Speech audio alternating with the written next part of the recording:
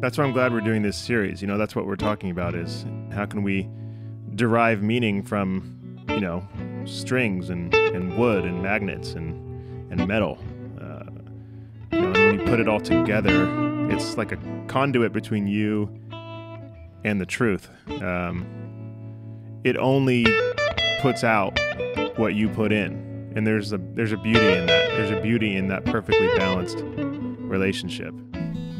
Okay, welcome everybody to the first installment of our new YouTube series, my new YouTube series, Booker T and my guitars. And in this series, I want to share with you some of the guitars that I own and give you the history of some of them. This is the first one that I'm holding now. It is a Martin M38 that I have had, I guess, for nearly 40 years. I got it in 1977, so it was one of the first ones that they made. And it was a gift to me by a beautiful man who has left us, but his name was Stephen Bruton, and he was the guitar player for Chris Christopherson, who was then my brother-in-law. And Stephen decided that I should be playing acoustic guitar and that the instruments I had weren't good enough. So he went to New York and went to Sam Ash Music and picked this out for me and brought it to me in Malibu. And it was probably one of the nicest gifts anyone has ever given me. Of course, I sent him a check for it and he accepted the money. Because it's not a cheap guitar. You could probably get one of these on Reverb for maybe about $3,500. But I want you to see this one. It's one of the first ones. It's a gem. The workmanship is just unbelievable. And of course, the inspiration for this, as I was talking with my son earlier, was from the Spanish acoustic guitarist that influenced me so much. I loved to hear him play. His name was Andres Segovia, and of course he was the main influence for the Chicago guitarist Curtis Mayfield, whom I copied. And so here it is. It's a gorgeous instrument.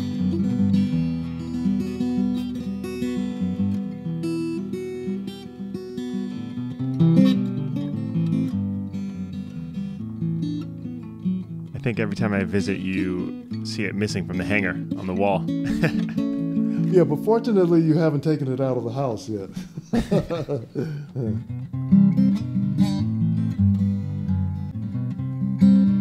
Well, Teddy, you can help educate me and the viewers about guitars. Although I love them, I don't know the mechanics of guitars. This one fits my hand very well. But this has been hanging on the wall now for a year. But what about this part of the guitar? This is the part that feels comfortable to me. It's not too big. And on so many guitars, it's so big I can't actually play. I can't play. Yeah, I think you like the guitar because it's a low-profile neck. I think the fingerboard is ebony. The frets are spaced nicely, but not too far apart. I think there's 20 frets. It's an M38. I'll have to look that up. And I think it's got a rosewood back and solid spruce top, and it's just a great sounding guitar. It kind of has a classical Spanish sound. And you made a trip over there. Did you hear people play that you enjoyed? Yeah, Jordan and I spent a summer in Spain, and we saw this flamenco show, and man, it was a privilege just to hear somebody with a true mastery of the instrument. It was pretty mesmerizing the way they were playing, and just watching this guy be in complete sync with You saw a show outside or at a theater or where? Oh, sorry, yeah, I was at a theater in Seville, an old teatro in Seville, and just watching this guitarist be in complete sync with the rhythm of the dancer's feet, and it made the hairs on the back of my neck stand up. I mean, he was completely incredible. Everyone should see a flamenco show in Seville, Spain. I'm telling you. I'll never forget that night. Thank you. Okay, everybody. Well, you're watching Booker T TV on YouTube, and this is the first series, the guitar series. And this is my son, Ted, that I'm talking to. He's the director and also the guitar player in my band. And I just want to take a minute and thank the people that have helped me get this show together. My producer, Olivia Jones, who is also my manager and daughter, and our camera woman, the beautiful Nan Jones, who's standing behind the camera. And I know that this is invasive, but I would like for you, if you can, if you enjoy this series and want to keep it up, please, there's a like button down on the bottom left and a subscribe button down there or down on the right. Please hit those, and I will continue to make TV videos about my guitars and about my equipment. Okay. Sorry about that. All right, Dad, for the record, how many guitars do you own?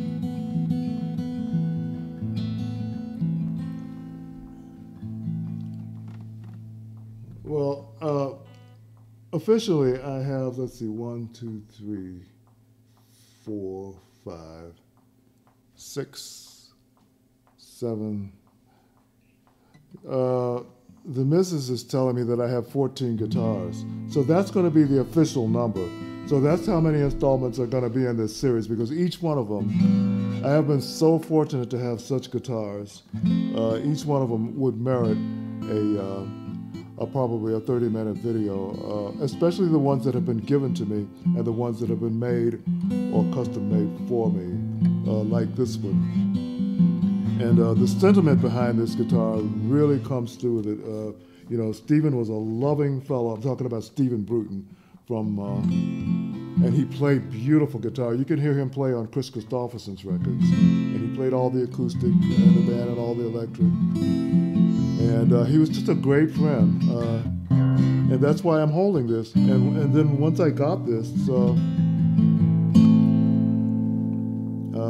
music just comes to you when you're holding an instrument like this.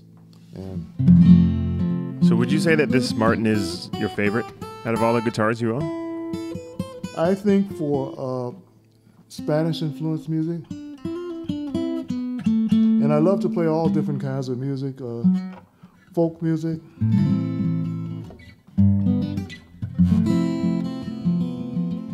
strumming. I think this is my favorite, yes. It just feels good to me. It feels close to my chest, and it feels when I hold it tight. And this is the first time it's ever been recorded, not on an album, just in any capacity, yes, this right? is the first time it's been recorded, period. And I wanted to do a series, Teddy, if you are with us, on microphones.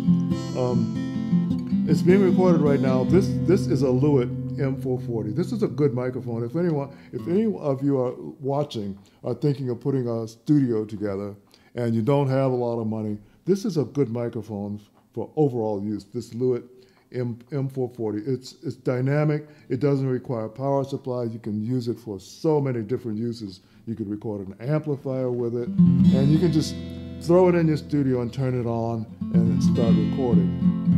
But I have had fortunately in my lifetime, some very good microphones, some of which I still do. For instance, my RCA 77D, which I still have, and I didn't give it away.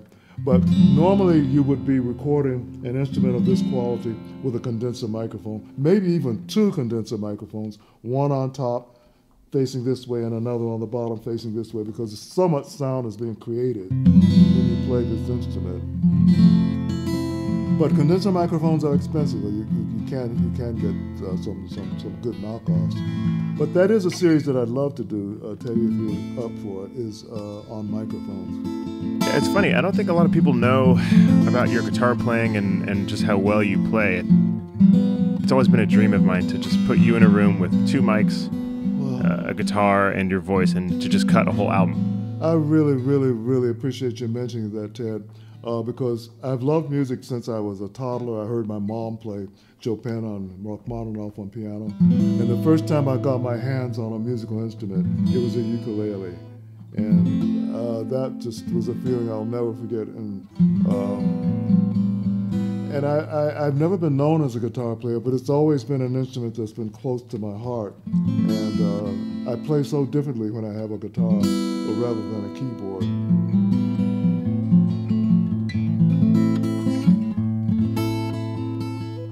It's playing nicely.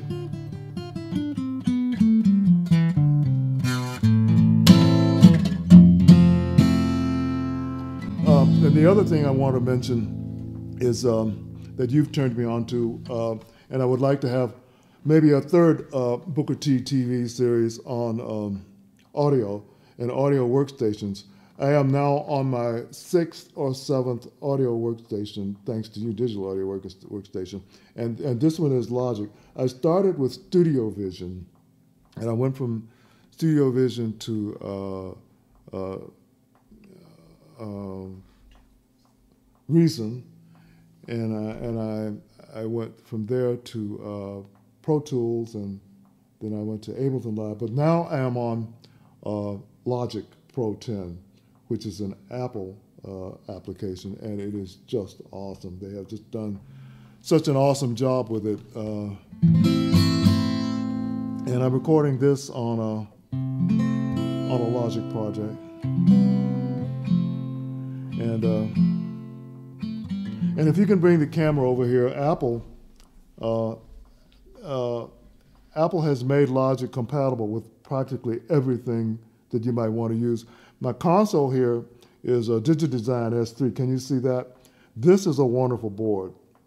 This is a board that it's not just a console, it's a controller, it's an interface. You can hook it up to your computer and record through it. And it has so many tracks. I think it has about 64 tracks. And it just follows the projects, and it makes it so you don't have to always have the mouse in your hand. It's a screen maybe a long way away, looking away from you. You don't have to try to find a little part with your mouse. You have faders here and buttons and knobs, and it's so much more to have this tactile surface. Easier to have a tactile surface to work with when you're mixing, and it works so well with Logic. It works, of course, with Pro Tools, and people tell me that it works well with Cubase and other digital audio workstations. And then I have my Novation controller here, which also works just really well with Logic. But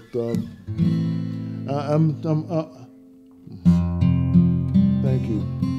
It took me a while to get it together, but I'm so happy with it. And of course, the sound is so wonderful recording right now at 48K. So we could have a series about digital audio workstations and how people might integrate them to get started in music. Because these recording studios can be very expensive, but you can do it at home. You can do it at home. And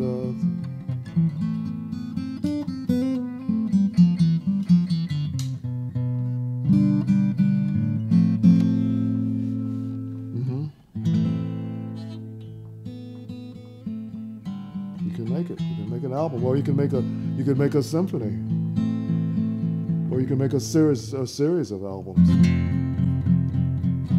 Okay, so my director is signaling that we have come to the end of our time here. But thank you everyone for joining us. Oh, she wants me to sing something. Oh my goodness. Oh my goodness.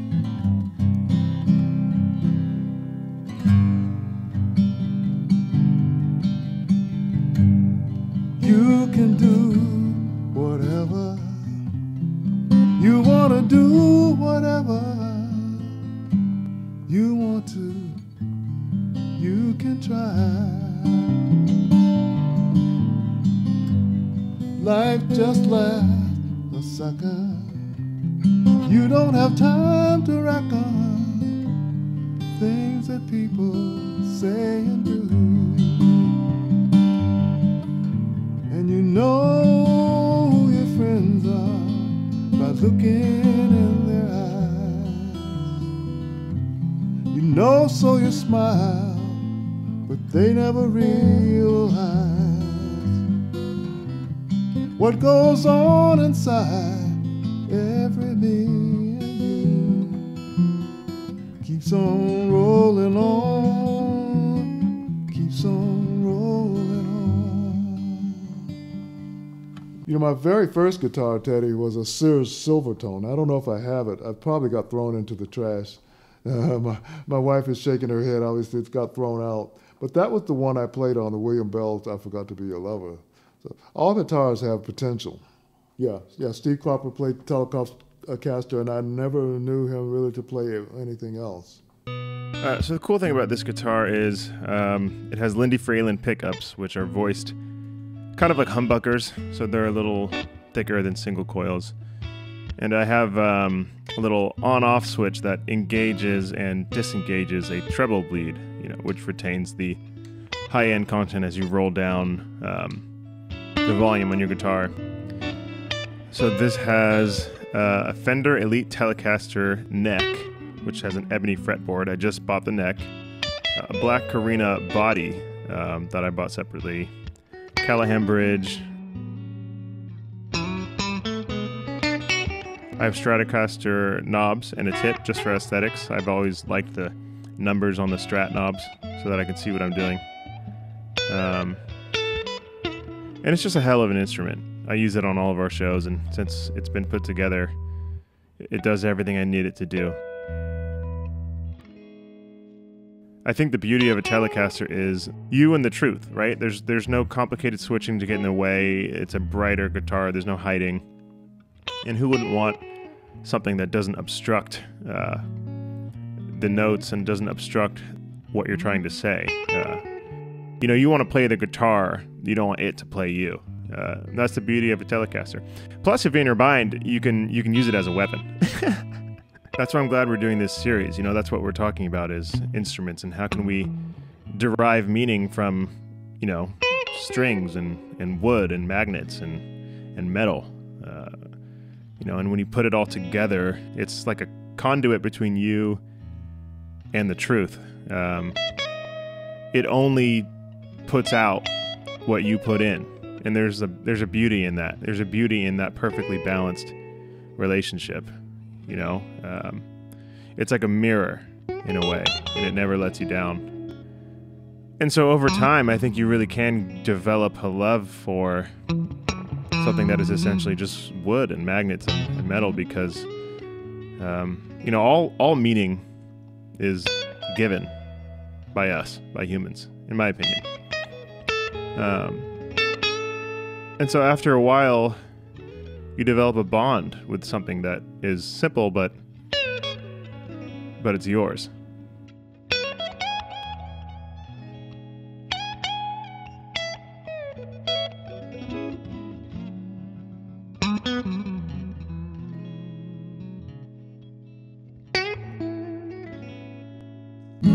I have memories of Stevie. Now, I have memories of Stevie Ray Vaughan. His brother Jimmy and I have been in touch. And Stevie and I were only in touch when he wanted to play music, but we did get on stage a couple of times together. And Stevie asked me to join his band not long after I'd formed Booker T and the MGs, and I told him I couldn't because I had my own band, and he didn't understand that. He didn't understand that. He was so dedicated to music, Stevie was, and such an inspirational person to play with. So I think that's one of the reasons I love this song so much. He's such a virtuoso, and such a nice, kind man Stevie was. So it's just great to think about him and think about his music. So that's, just the sound of that word luthier is beautiful. A person who makes guitars. I mean, where would the world be without luthiers? I'm thinking of a particular luthier out in Colorado, Scott Baxendale, who maybe he saw me play guitars on a show with the drive. I didn't play guitar with the drive-by truckers. I played organ. But at some point he saw me play guitars, and he saw me play different makes of guitars, and decided that he could make a guitar that would take care of all my needs so I wouldn't have to pick up one guitar on a show. And he combined some of these elements you're talking about. So thank God for the luthiers. I mean, even the luthiers from centuries ago who made the the lutes in Europe.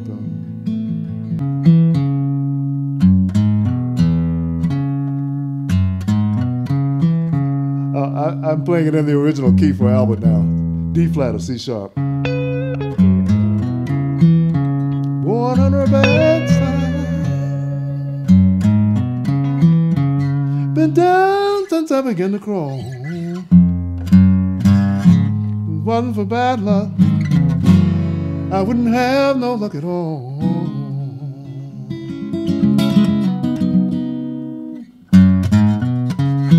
Hard luck and trouble, all so it's in this key, huh?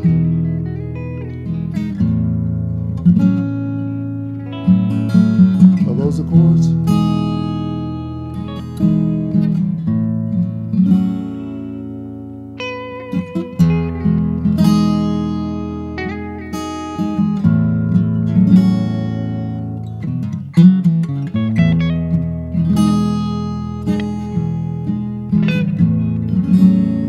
Well, thank you everybody for tuning in to the first installment of Booker T TV on YouTube. And thank you Teddy for collaborating with me and for directing it. And thank you Nan for filming. And thank you Olivia for coming up with the idea. And I hope we've enjoyed this, and we'll see you next time.